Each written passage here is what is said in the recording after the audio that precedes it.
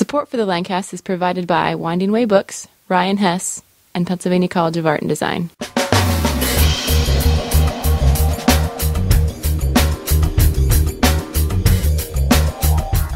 Welcome to the Lancast. I'm David Moulton. And I'm Becky Svensson. Joining us this episode is Charlie Schroeder, author of the book Man of War. Man of War is a book chronicling Charlie's adventures through learning history in reenactment. My first reenactment, I marched 6 miles, a forced march with 20 pounds of gear on my back. I hadn't slept the night before, the temperature dropped to 20 degrees, and I was like, okay, this is the moment when I stop complaining about anything else in my life, because this is horrible. This is terrible. Like, nobody told me it would be like this, you know? This is terrible. Yes, you guys are a bunch of Nazis, and they were. We also learn a little bit about Charlie's approach to the writing process. And I wanted just to capture them right from the very beginning. And one of the things that I did, I'd go into bookstores and I'd pick up a book. And I would look at the first chapter, and I'd read the first chapter, and if the first chapter didn't grab me, I'd be like, I'm never going to buy that book. I got really, really particular about this. And maybe it's unfair to do that, but at the same time, I realized that people have so many choices. You know, they don't have to read a book. I'm asking them to do a lot to do this. That's a long commitment to read a book.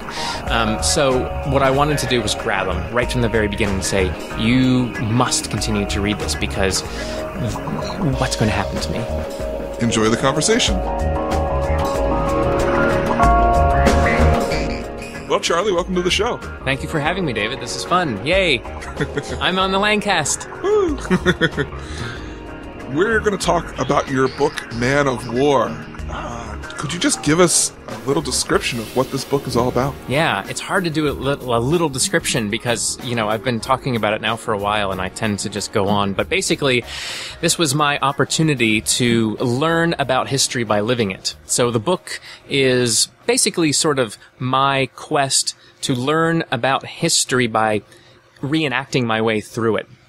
So I embedded with all these different reenactment groups all across the United States. But it's also about the hobby itself. So why do people like to dress up as Romans? Why do people like to dress up as Vikings? Why do people like to dress up as Civil War people? All these questions, you know, that I had. But in essence, sort of the through line, the narrative through line is my lesson, my quest to become a better, you know, member of society by knowing more about the past 2,000 years of Western civilization. So does that mean you would describe yourself as someone who was very ignorant of history, or? Yes. I would very much describe myself as an ignoramus.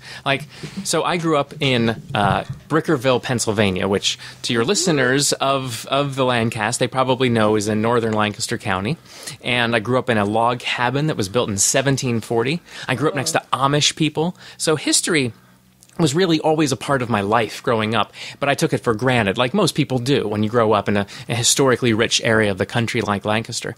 And so when I moved away to Los Angeles, where I currently live, and, you know, I didn't see any of that, or I told people I grew up next to Amish, and the looks on their faces were just like, what? You grew up next? I'm like, yeah, they don't even know the Industrial Revolution happened. It's amazing.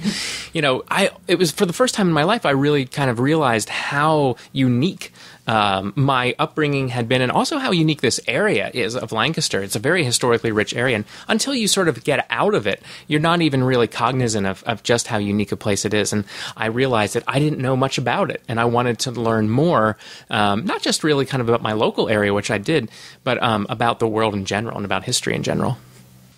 How far back did you decide to go with this journey? Well, one of the things with reenactment, with historical reenactment, is that it really, in the U.S. at least, it dates back to about ancient Greece. So we're looking at, like, you know, maybe 300 B.C., where people are dressing up as Spartan warriors. But there aren't really any battles with the Spartan warriors. You know, like the movie 300, you know, like those dudes, you know. So it doesn't really go back that far where there's enough of them to have like a battle somewhere in America. But there are Romans. So the farthest back I went was to AD 43. So I hit my little time traveling machine, booked a flight on American Airlines, ended up in Memphis, Tennessee, took a rental car to Leith, Arkansas, population 385, and I was there at Castra Leith. I have a very interesting segue about Castra, by the way, but Castra is the Latin word for fort. Lancaster Castra, Westchester, anything with a suffix in that vein is named after a fort. So originally, Lancaster from England is the name of an old fort town. So Castra Leif, to bring it back to my adventure, these guys have built a 26,000 square foot replica Roman auxiliary fort in their backyard in Arkansas. And so I was there for a weekend reenacting Rome's invasion of Britannia in AD 43. So it was That's a good one. It was a good one, yes. I mean, if anybody had told me what happened in AD 43 before I went there, I'd be like, like what? Julius Caesar? I don't know. Like, you would have no idea. So yeah, these guys every year, all these Roman reenactors and Lorica segmentata, they call them, body armor and helmets, they all congregate at this place and they just beat the crap out of Celts. And who signs up to be a Celt in a losing battle? Right, exactly.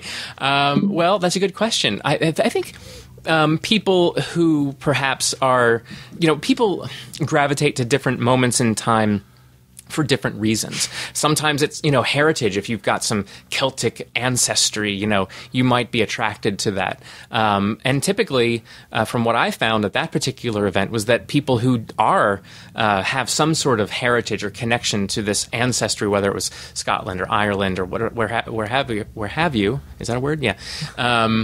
What have you? Where have you? I just made up a new word. Shakespeare invented, I think, 1,800 words. I think he invented. You're on one. I can make one, starting with where have you?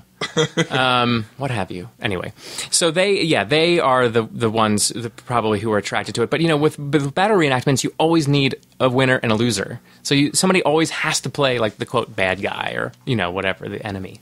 So, it depends. Sometimes people will, wear different uniforms. They'll, quote, galvanize. So, like, you'll have, like, a Civil War, and these guys one day they'll be dressed as Confederates and the next day they'll be Union or whatever. But it's only to balance out the sides because so many people want to do Confederates, and which we can get to later. What percentage, I'm guessing, I'm sure, would be I am, would you say Celt? Celt? I'm a Celt. Like the Boston Celtics? Not the right pronunciation. I'm always insecure. Appalachian. I'm sorry. Exactly. No, it's okay. I don't know. We're allowed to have these debates. And you know what? Let's look it up in a dictionary and figure it out for ourselves. But I'm pretty sure it's Celt. If you are of Celt heritage, I am of the Viking line, and I'm so excited to get to that part where we talk about, I don't know any Viking battles, but I would never admit that a Viking lost anything. So I'm sure they lost a lot of things, let me tell you, sadly.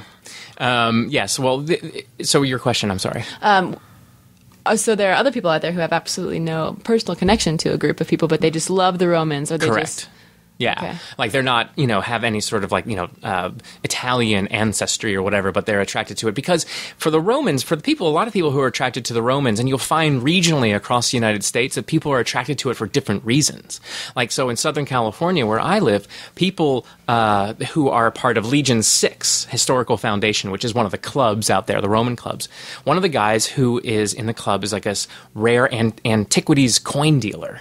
And so he's fascinated with, just the whole structure of the society and the fact that, the sort of the art and commerce behind it. Whereas in the Deep South, you'll find that people are attracted to it because of the Romans are in the Bible, and they'll actually dress up and in armor, and they'll go to churches and put on like passion plays and stuff like that. So, it just all sort of depends. With anything that is a historical recreation, you'll gravitate to something that's probably reflective of your own life. Some people are attracted to Rome because they had this amazing military. And so you have former military guys who are just like, well, Rome had the greatest army of the day. What would it be like? What does it feel like to wear a helmet? What does it feel like to wear a chest armor? What does it feel like to march in sandals? What does it feel like to do these, defensive moves and formations? So I think there's, kind of what you're interested in, in your own day-to-day world is reflected in how you choose to,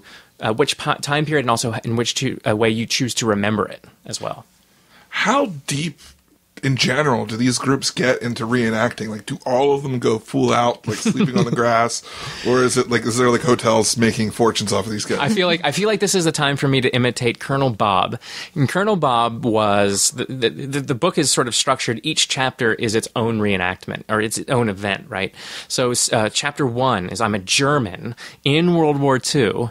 In Colorado, where it's 20 degrees. And so for chapter 2, I'm like, well, that's crazy. I don't want to get hypothermia. I'm going to go to Florida, and I'm going to reenact the Civil War there, because who would ever think of the Civil War in Florida, in the same sentence? You don't think of it, but I wanted to do it. And when I got there, one of the reasons why I wanted to go to Florida was that much warmer. Like, I didn't want to freeze again. And I met this guy, Colonel Bob, and Colonel Bob was the head of our regiment or whatever. And he was like, we don't sleep on that cold ground. He was like, we don't go for that sleeping on cold ground stuff. So they sleep in campers or whatever. So it really all depends on the individual. Some people, they want an immersive experience, and it gives them something that's called a period rush. And that's the kind of like, I was there, I actually saw what it was like, at Fort Niagara in 1759 during the French and Indian War or whatever. And so a lot of people, they want to feel as though they've actually, passed through the space-time continuum. Other people are doing it for camaraderie or for other reasons, and they're just like, I don't want to be uncomfortable. That's crazy, So it really just all depends on the individual. Did you run across any people who were in character 100% during the whole duration of the event? That's a great question, because, I started off as an actor, and, I usually, if I put on a costume, and reenactors will say very specifically, do not call what I wear a costume, it is a uniform. Okay, so you have to be really careful. Like, this is not play acting in their mind, although it can be. But most people they were themselves.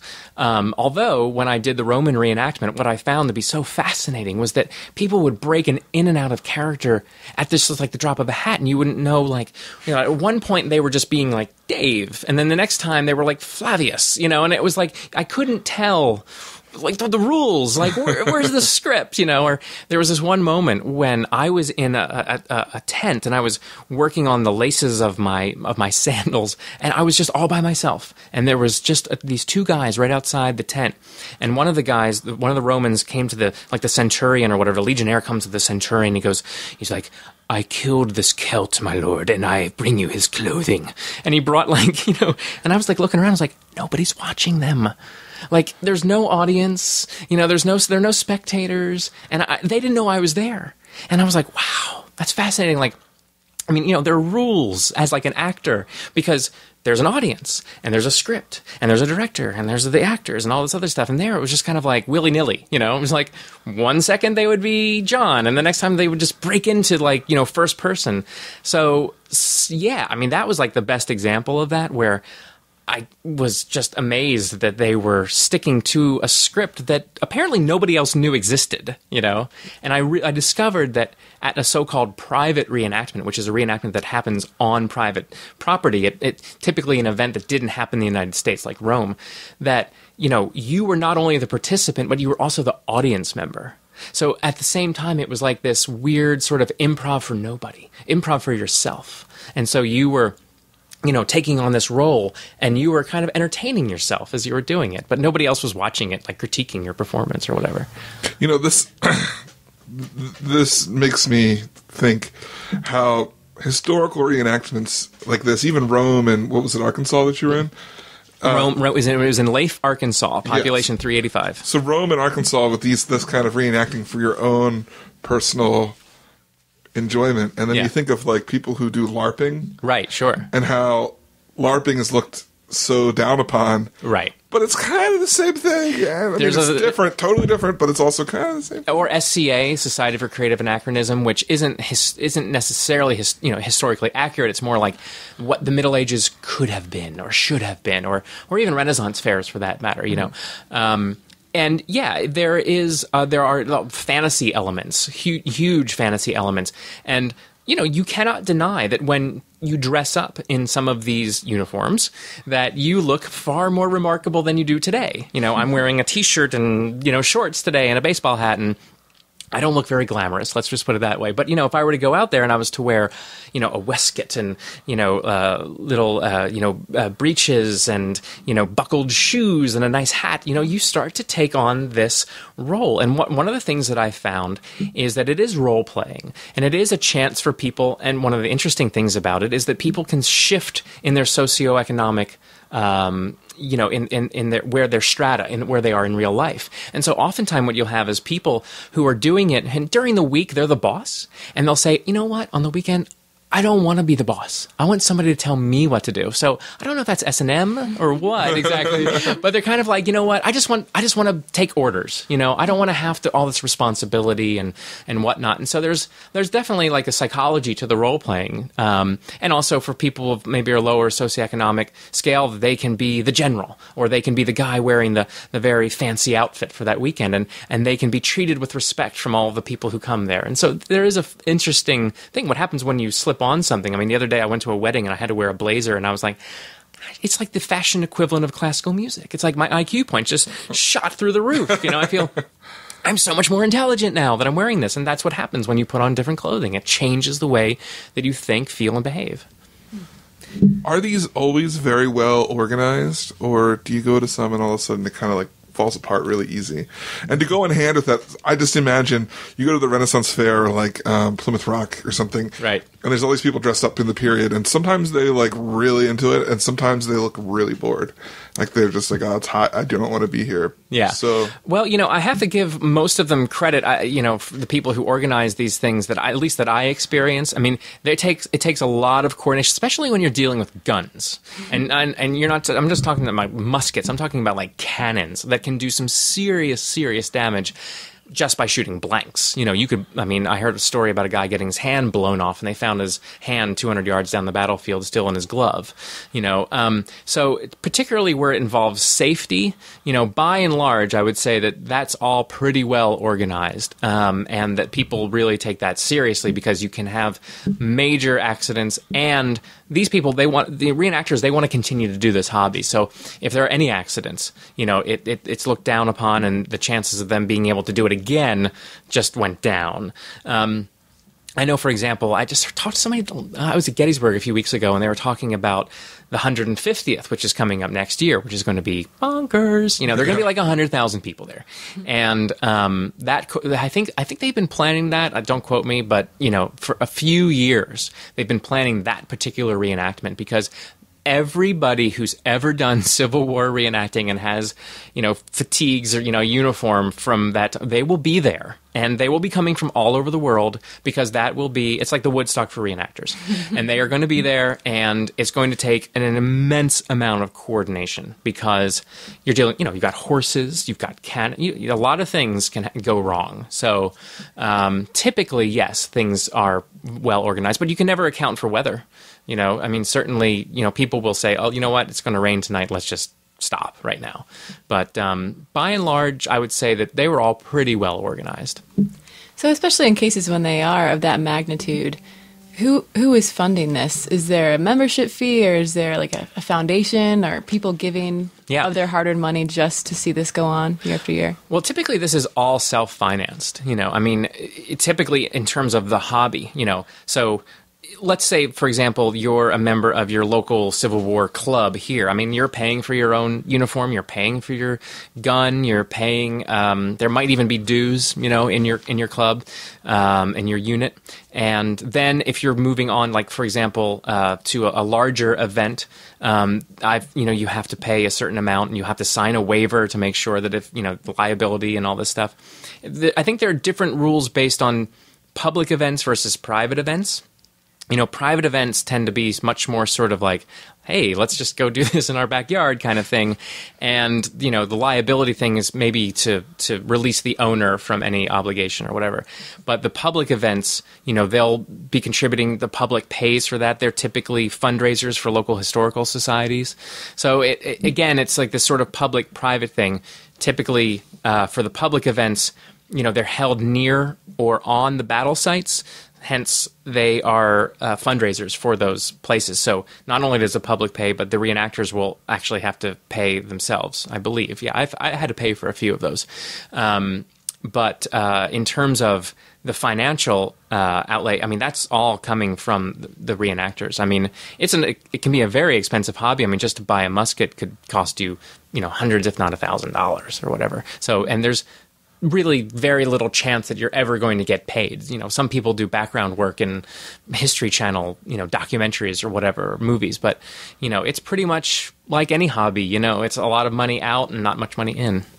So I'm really curious to know how the violence goes down. I've never been anywhere near a reenactment. I mean, I've watched a few documentaries, but especially hand-to-hand, and if you're not really trained, is that awkward? Yes.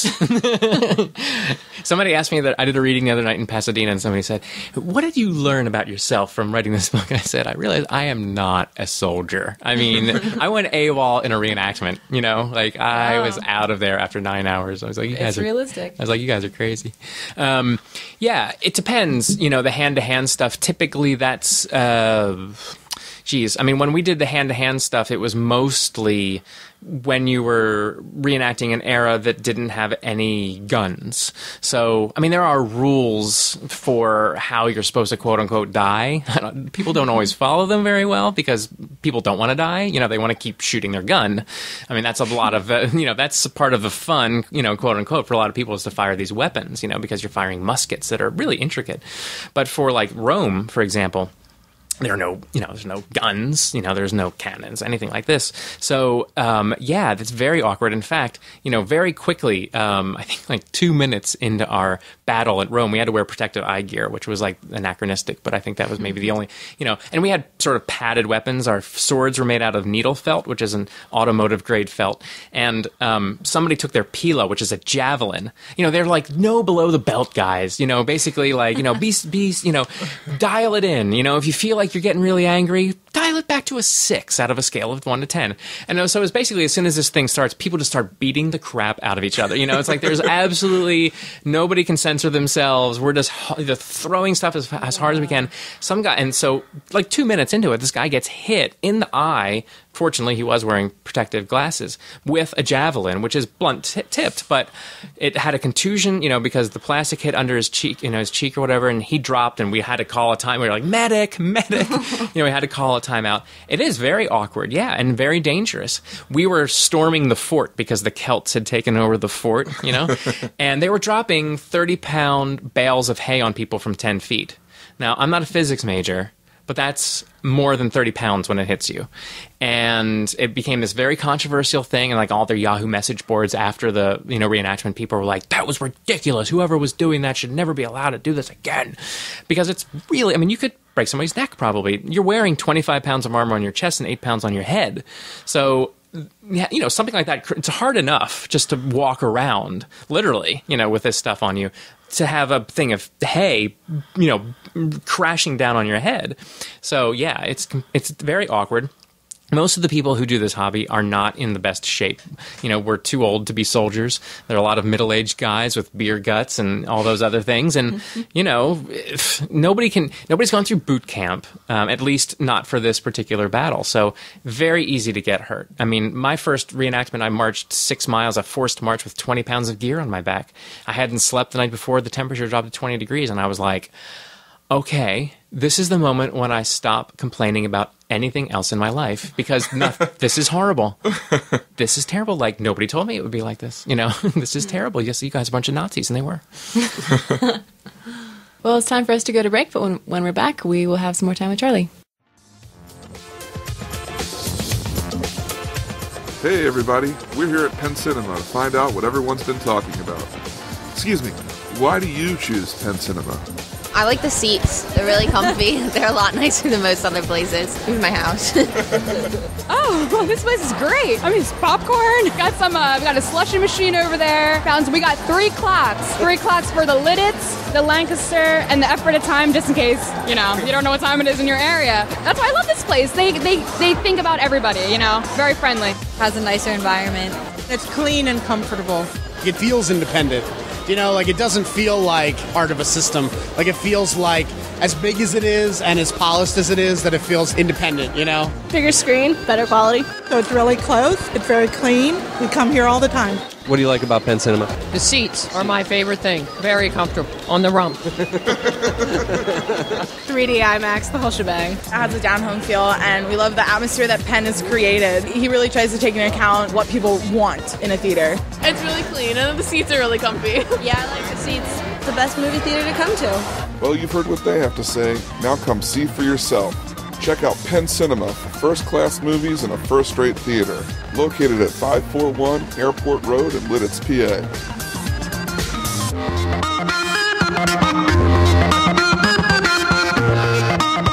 And we're back on the Lancast with Charlie Schroeder, author of Man of War. We're going to start gearing towards the actual writing part of this book.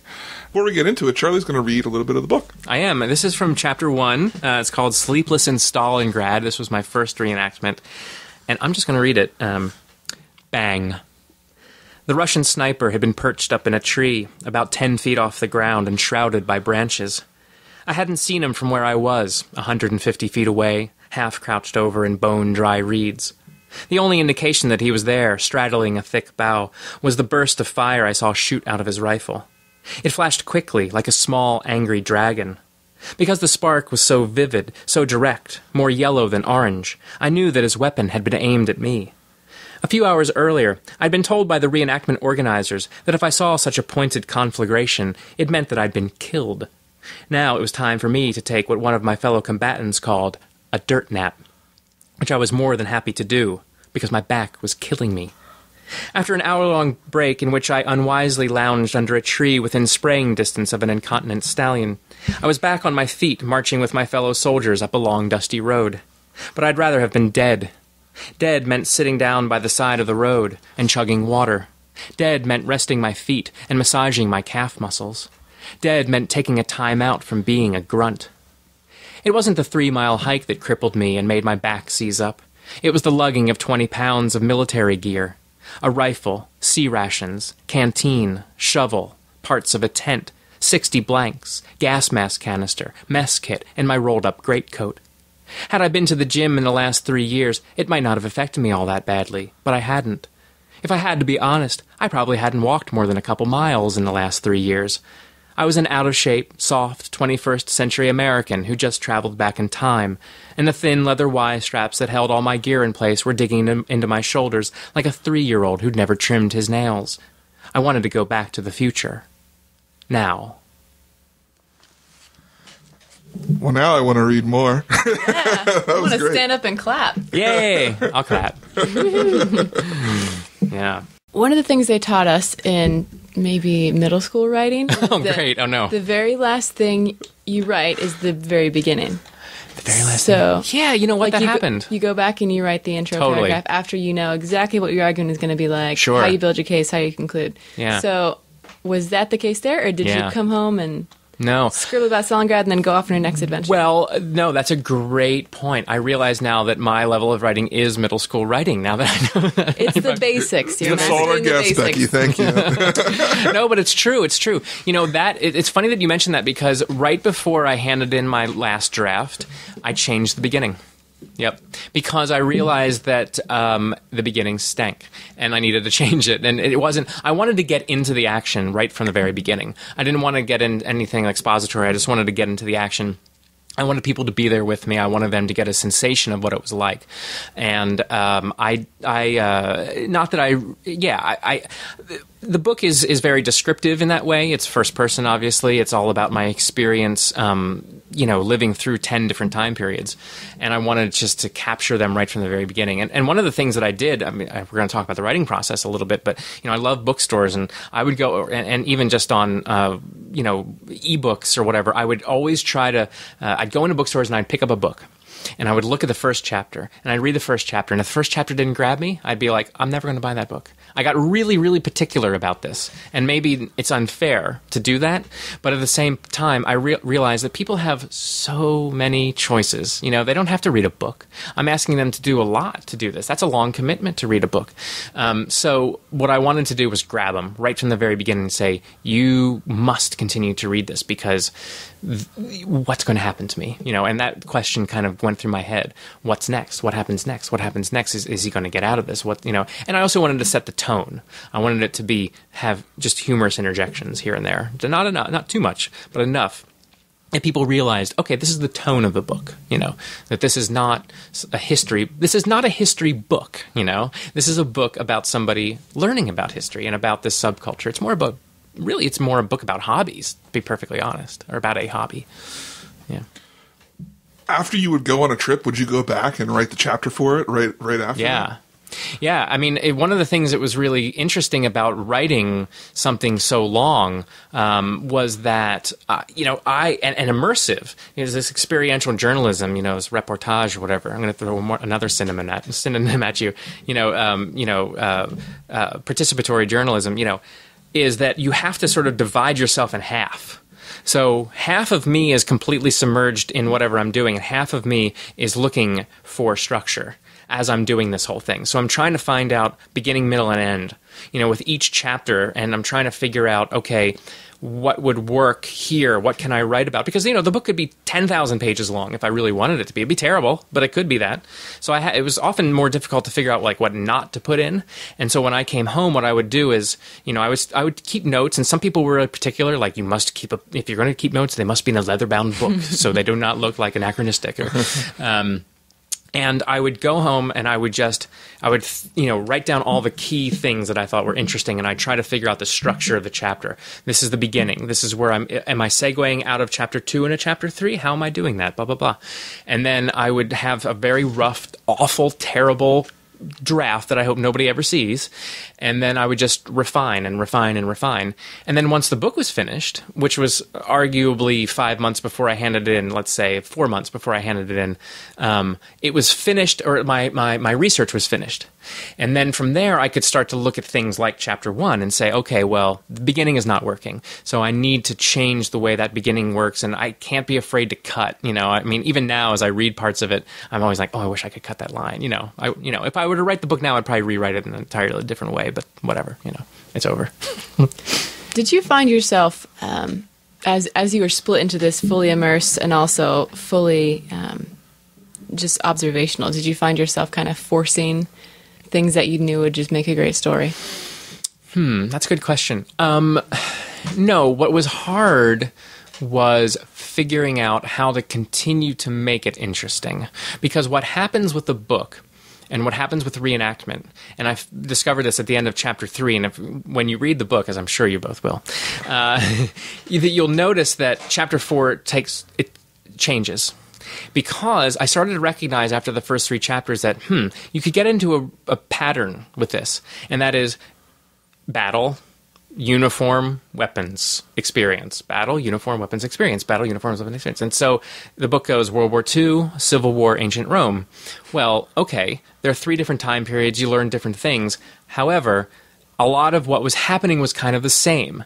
I'd go away, I'd kit up, I'd wear a uniform, I'd go off into battle, and if you do that for 10 chapters, it's going to get really boring. And so chapter 4, I decided that the time period was 17th century Poland, and I was just going to spend it with one guy. And so I decided that I needed, rather than trying to force something to be interesting, I needed to figure out what was interesting. And so I decided around then that I was going to try to cover the hobby from 360 degrees. And so then, like, one chapter I talk about the sutlers, these merchants who go to the reenactments, or I was going to talk more about the actual history in one chapter. For the last chapter, I create my own reenactment.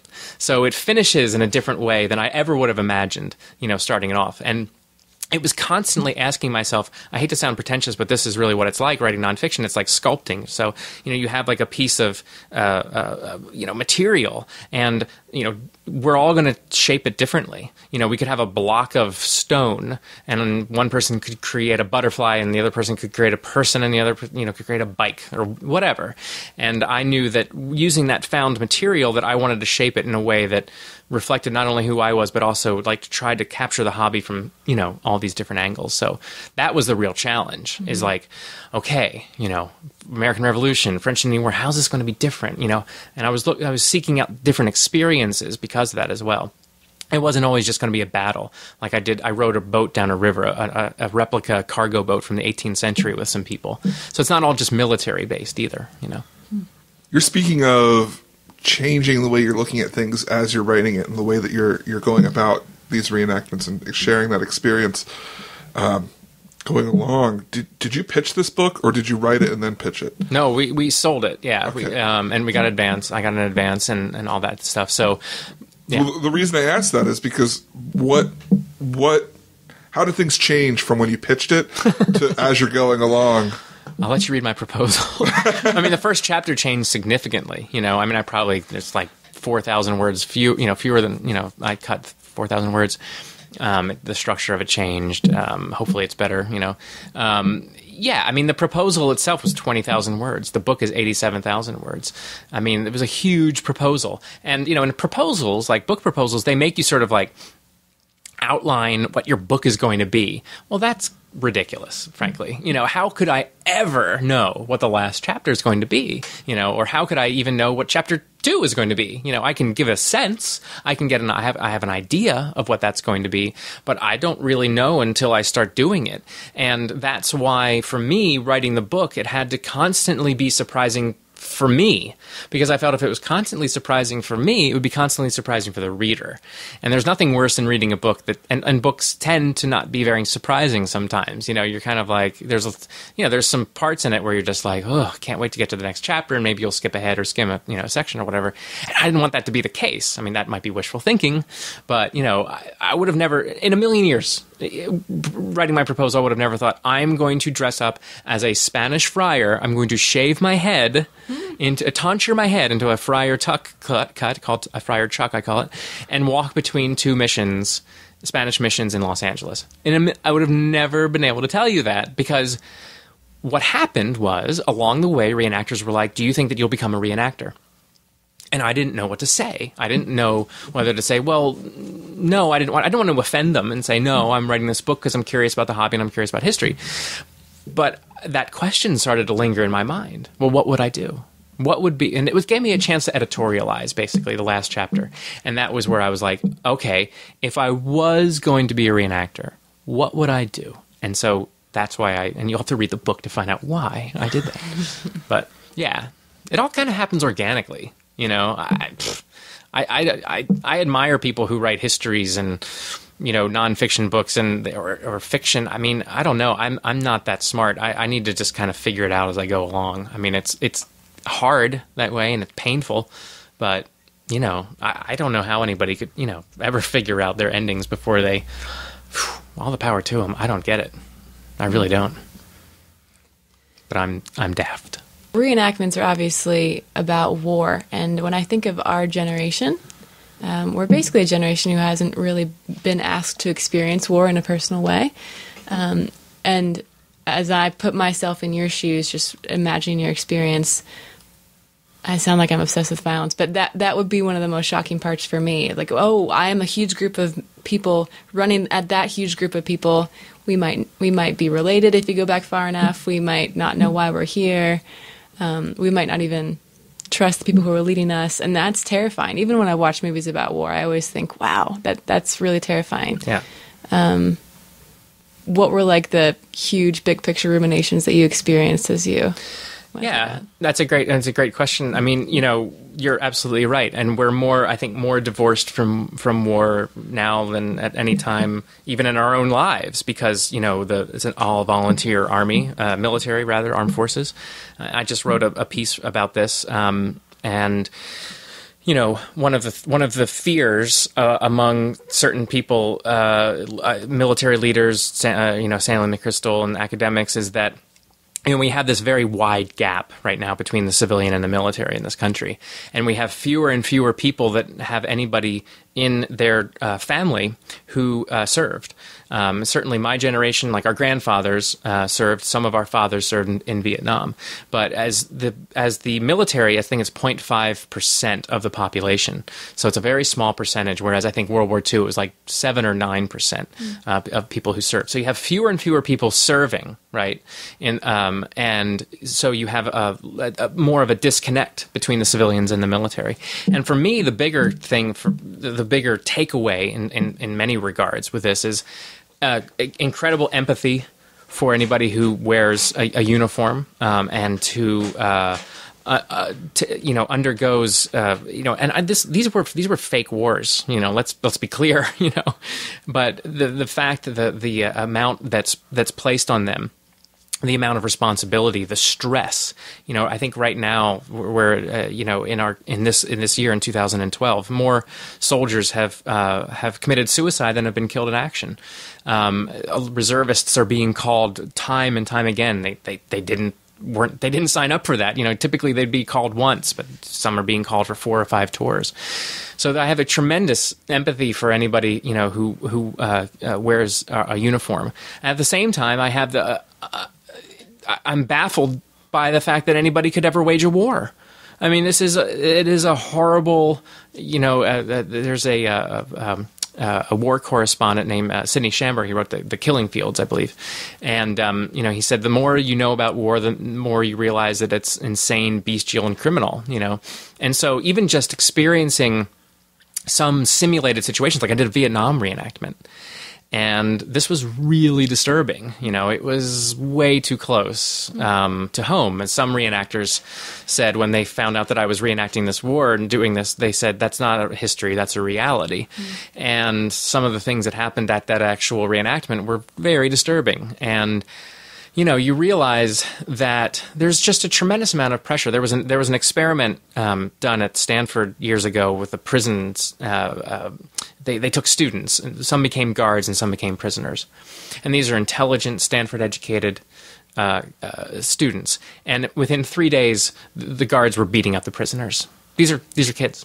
I mean, and they were put in that situation. It doesn't take long that if you immerse yourself in this, type of, war reenactment, for you to start to get the mentality. I was like, after like 9 hours, I was like, yeah, I could kill somebody. Like I could easily, because this is terrible, and I don't want to be in this, and I'm going to do whatever it takes to get out of it. Wow. And furthermore, I thought, I don't think that I could live. Like literally, I would probably, I don't know if I'd take my own life or not, but I think that it's the conditions in which you're placed, the pressure, all these things. And I wrote this op-ed, and I hope that it's being accepted, in which I say that the only for civilians to identify with soldiers, and we need to do this. I think that people actually should be doing this hobby. Try it for a weekend. Do it for a weekend, and see if your opinions don't change about not only our soldiers but about war being waged. Sorry, that was a really long-winded answer. No, it's fine, but I might actually have a follow-up question to it. I mean, she asked about the shock of it all and stuff. Did you find yourself kind of becoming desensitized by the end of all this? No. I wish. No, do I wish? No. Did you have any fear of your readers becoming desensitized by the end of the book? No, because I tried to convey... the Vietnam chapter, there are 10 chapters, and that was chapter 8. And I tried to convey just how disturbing I felt like the whole thing is. And yes, this was a fake war, but I can only hope that people walk away from it anti-war. And that was my experience. I was never, pro-war at the beginning of it, but even more so anti-war by the end of it. Well, we're coming towards the end of our discussion, so I want to speak with you more about your writing in general, away from the book. How did you start writing, and what's in the future for you? Oh, wow. So I started off as an actor, and that's terrible. If you want a bad job, may I suggest getting into the dramatic arts? It was basically like, as an actor, you're always waiting for somebody to tell you when you can work or not. And I'm kind of a self-starter kind of guy. I got a lot of energy. So I like to do things. And I didn't like looking at telephones and waiting for them to ring. And so I just started goofing around like on the side when I lived in New York and I was in my 20s. And I'd start to just write. And it was terrible. It was always bad. I was always writing a bad play about a farmhouse or something. And, it was just never really went anywhere. And then I moved to Los Angeles. And by that time, I had written enough bad stuff that I started to get a sense of like, okay, well, there are some rules to all of this. And I started contributing pieces to National Public Radio and other public radio programs. And I just found that medium sort of was a nice marriage between performance and writing, because you do have to perform as a radio person, as you know. It's like you're going to be on the air. You need to use your voice in a particular way, and blah, blah, blah. So I liked it because I could just sort of talk it. I could just say what I wanted to say, and I didn't feel like I was writing. I felt like I was speaking, and I liked that. And I liked going out, and I liked meeting people, and I liked talking to people, and I liked finding out what people did, and I always got interested in their hobbies, and that was really kind of my trigger. And I started contributing a lot to a show called Weekend America, and I did a lot of things based around people's hobbies. And so I got fascinated by people, how they spent their downtime. It's like, what do you do in your downtime? Everybody always says, what do you do for a living? Well, I don't think that's an interesting question. I think it's more like, what do you do in your downtime? Because that really says a lot about you. And so that just one thing led to another, and then this idea came about because I had worked at a Renaissance fair many years ago as an actor, and I was always curious about the people who came dressed as Elizabethans, and my own experience not learning about history, and I kind of felt like, well, this is a great way to blend the two. And so it was really daunting for me because I don't really consider myself to be a writer in that regard. It's like I still consider myself to be sort of an actor guy who turned into a writer, a radio dude, and a radio dude, that's not a really good description, but anyway, so when I wrote this book, I actually spoke it out loud as I was writing it. And I remember the last draft, I sat in my apartment in LA, and it was 87,000 words. And I said to my wife, I was like, this weekend I'm just going to be talking to myself, So I would read it out loud because I wanted it to have the rhythm of a person talking in your ear. So, hopefully that comes across. And, some of the reviews have been a companionable writer. Because I'm not an academic, It's I'm not an intellectual. And I wanted this to be the average guy's, experience, and hopefully the average reader. I think that's funny that you bring up being fascinated with people's downtime, because literally, unrelated to this, before you got here, Becky and I were having a discussion, and she said, I believe the quote was, I never really think about what people do when they're not doing things. And she's like, it's so interesting. Because we were talking about bloggers and how it takes so much time, and she's like, both of us are talking about how we have things in our lives that take up a lot of time, hobbies and stuff, but, but there are people who do hobbies that you don't see that, like blogging and stuff. Absolutely. And there's a fascinating world out there of people who are completely obsessed. And once you start to scratch that a little bit, it opens up this whole, it's like this Pandora's box. It's like, whoa. And all the money that people spend on it. And you get this whole language and this vocabulary that people have developed, whatever, if they're into, knitting, or if they're into, mushroom hunting or whatever, it's just this real obsessive. And I love that. I love meeting passionate people because I feel like they're the most interesting people. Wow, they're really into that. Let's see what their life is like. Let's spend a couple days with them and just see what that's like. To me, that's fascinating. That's what's beautiful about America, because there's so many people like that. And I thought everyone was just watching TV. A lot of people are, unfortunately. Yes. So what about the future? What's next with you and writing? Okay, so me and writing. Good question. I've got a bunch of little things that are coming out that are related to the book, but I'm actually moving to Hong Kong in 5 weeks in early September. My wife just got a job there, and I'm going to go there, and I'm going to be teaching at a school in Hong Kong, and I'm hoping that another book comes out of it. But, I don't know. I think for me, I've got to live a little bit to see what else comes up, because, like I said, it's for me to sit in a room and, read a bunch of books and then write a book about that, not so interesting. Much more interesting for me to be out experiencing things and then write about it, because I feel like that's where you really learn, is by meeting people, talking to people, and just kind of sniffing around and just seeing what's interesting. Well, Charlie, if our listeners are interested in finding your book or contacting you, how can they do that? So I have a website, charlieschroeder.com, and the book, there are links there to buy the book. But, major retailers, there are many signed copies at a local bookstore. I don't know if I can mention the name on air, but which is over on the Fruitville Pike. And there are signed copies there for you. And any online retailer that you may be familiar with as well. I don't know if I can drop names or not, but it's like a rainforest. This is descriptive. I feel like I'm there and I'm talking to you. It's like a rainforest of books. and then of course the bricks and mortar place here in town. And and shoot me an email if you read the book. I love hearing from people. It really, honestly, I've gotten all these reviews and it's been really great and yada yada. But the emails that mean the most to me are the people who write and say, I really liked your book. The ones that don't mean as much to me are the ones where people are like, I hate your book.